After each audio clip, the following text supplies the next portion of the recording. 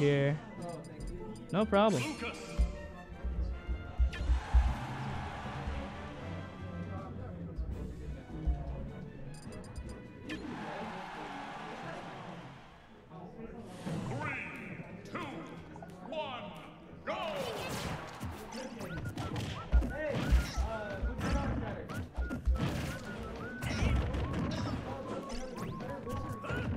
Cam.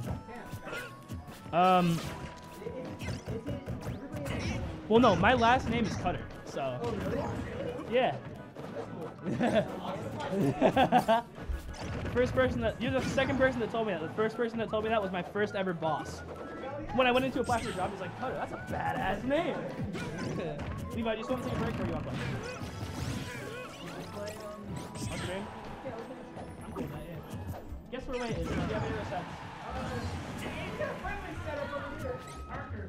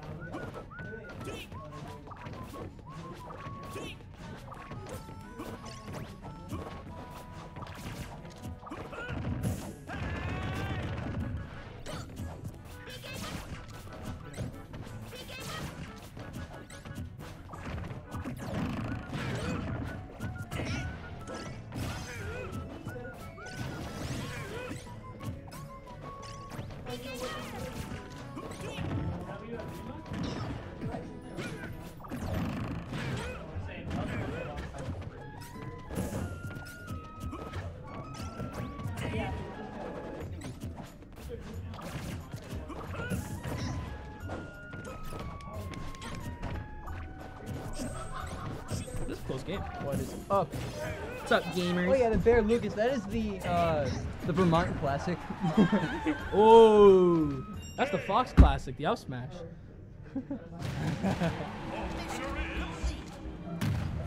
Real quick. So Joey took game one.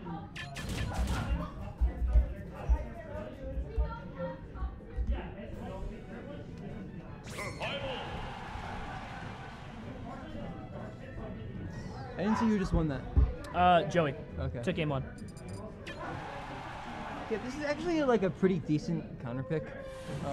FD? Lucas spot. Well, Lucas. Well, yeah. No, I'd say so. oh no, Lucas going to FD without a doubt. That's his best stage bar none. Is it? Yeah. Well, if you're good at footstool combos, Lucas gets infinite footstool combos here. True. Pretty much. And otherwise, it just makes the zoning game a little bit better. I was gonna say, yeah, they can't use platforms to jump over wave bounce, PK fire, or anything Right. like that. And not only that, but also like against Fox, him having platforms to shark is very important. Yes. Also, a thing that people don't really like understand about Lucas and like forget about is that he's a character that doesn't really have a lot of vertical range, and his up air kind of sucks. Yeah, it sucks. It hitbox is so bad. And so because of that, and not a lot of vertical speed because he's floaty.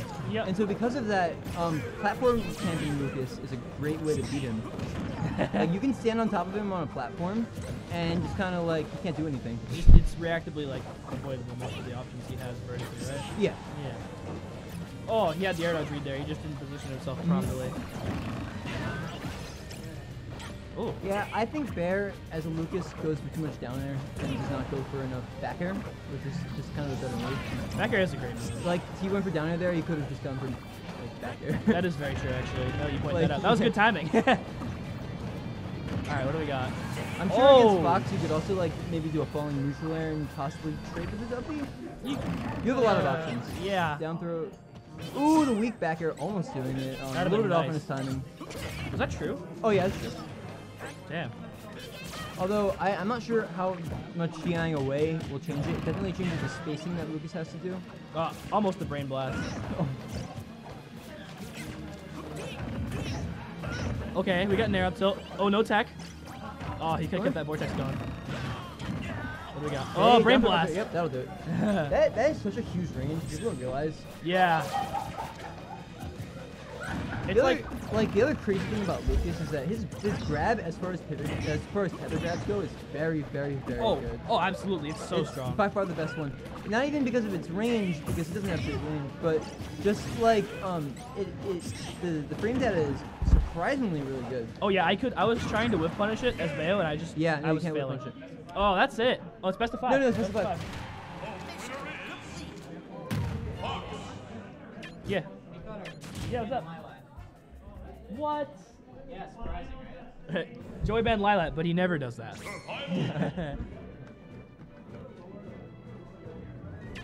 All right, well, he's got a 2-0 lead. It's been relatively convincing.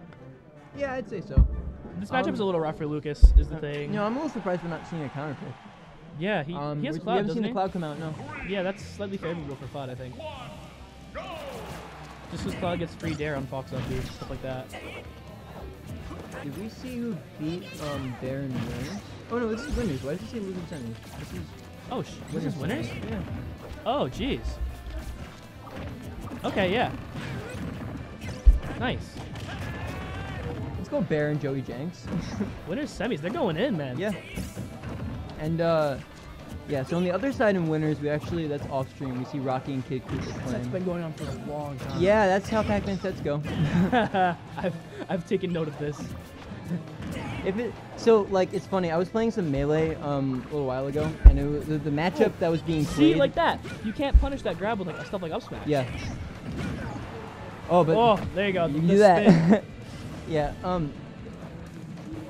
So the what was I saying? Oh yeah. So the matchup that was being played, just that I was watching, was Marth versus Samus. Okay. And this Marth versus Samus game went very, very long for a Melee game. It took like 5 minutes, which is Jeez. very long. It's almost like Peach Yoshi. Yeah. And the Marth player told me that. Like, I was asking him about it before, like, later. And the Marth player told me that if the game is going quickly, then Samus is winning.